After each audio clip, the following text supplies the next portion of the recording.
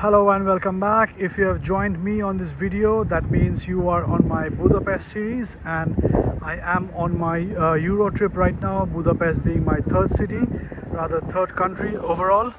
And after finishing off the Fisherman's Bastion and the Matthias Church, I have come down to, yes, you can imagine pretty well, I'm in front of the Buda Castle. I'm still on the Castle district or the Buda side of the city. I'm on the hills right now, and in front of me you can see the famous Budapest Castle or the Buda Castle. It's huge and widely spread out.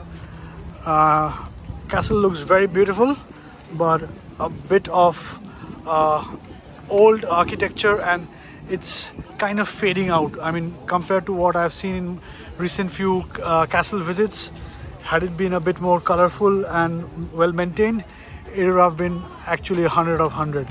But then I am not here for a castle entry, because I normally don't do entries and museums and all those things if not very well recommended. Well, it is recommended, but then not to be honest, to be for myself to get into it hooked up. Sorry, got distracted. Yes, the reason why I have come, oh, there's a Instagram, sorry, folks are taking pictures. Yes, the reason why I came here on the Buda side, Buda Castle rather, is due to this awesome view of the Pest. Yes, I mean, Buda Castle is beautiful, but then look at this view. Look at this view. Yet again from this part, I mean, I showed you from the Fisherman's Bastion, that was there, the Hungarian Parliament building, and right now enjoy the chain bridge, which is the most famous bridge over here connecting Buda and Pest. This is the chain bridge, the famous chain bridge, and if you see on that side, there are two more bridges continuing. One is Elizabeth, the other one is Liberty. I will gradually go towards that part of the city, but thought of having a filming from this part. Coming back to the castle, this used to be called as the Royal Castle or the Royal Palace, and now it's referred as Buda Castle in short. It still holds there are two important things which are inside over here. One is the National Museum, and the other one is the National Gallery. One last time before I leave the main courtyard of Budapest Castle. It's big, it's huge, but had it been given a bit more touch on the outer part, there are a few areas which are actually seen to be falling apart, which is a bit of a shame. Actually, I'm seeing scaffoldings throughout the area, so work is going on, rather patchwork is going on. But the reason why I'm continuing this video, and I'll try to be very fast on this route, is because I want to show you guys another particular point which is very beautiful and worth going to that part if you have already been here. So meanwhile, Budapest, as I was mentioning, is beautiful. It's a huge city. It cannot be covered over foot, and you need to have your transportation modes ready with you, and that's also very cheap over here. Get your day pass, that's the best. Don't go for individual tickets, it's hassle. So just go for your day pass. Look, there's a fountain as well. So I'm actually coming out of the main courtyard gradually and going to a particular point, which I'll come to it very soon. But yes, as I was saying, so utilize your day travel pass. That's very user friendly.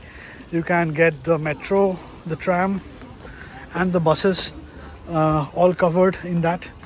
If you are using a tram, use tram number 2. If you are using bus, use bus number 16. Oh, that's a very important information, and probably I'll do a detailed video about the bus, so use bus number 16 from Pest, or the main city center of the Pest side.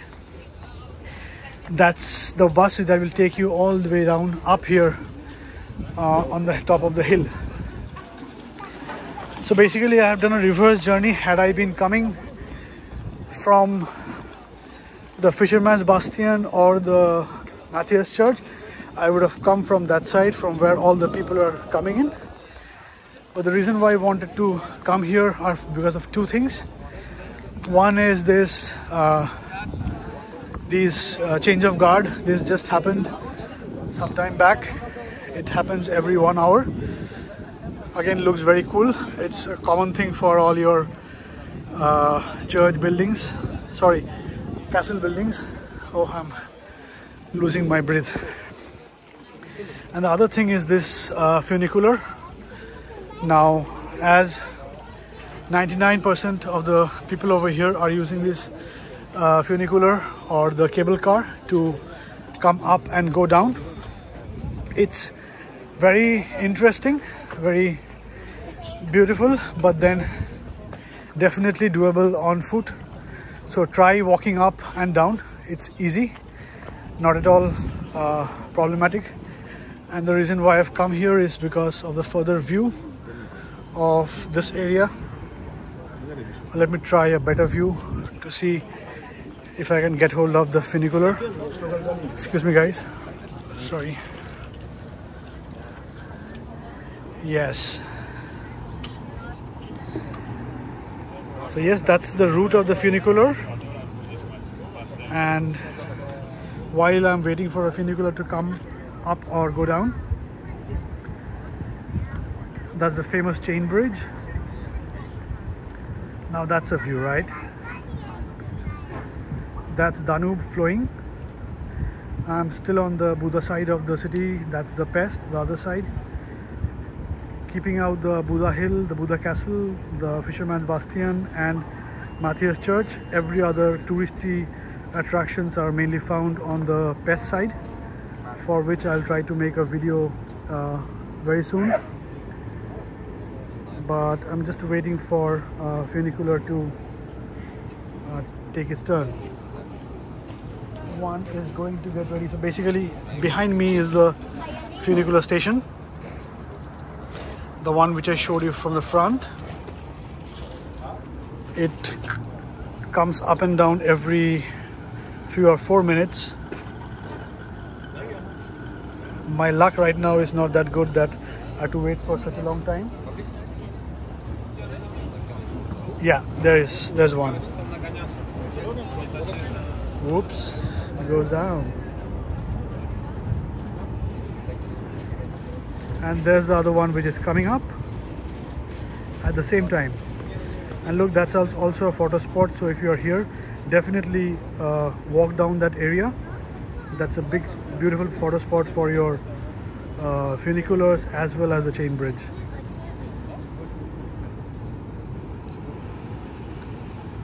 So my recommendation, if you're coming to the Buda Castle or the Buda Hill, this side, this is the second spot where you should come and wait. This view is awesome, and also the view from here for the chain bridge is beautiful. With that note, oh, and the sun has come up, lovely. With that note and a frame of the chain bridge in front of me, it's a goodbye from here, and see you hopefully from the Pest side of the city now, where I continue my journey further ahead. Bye bye.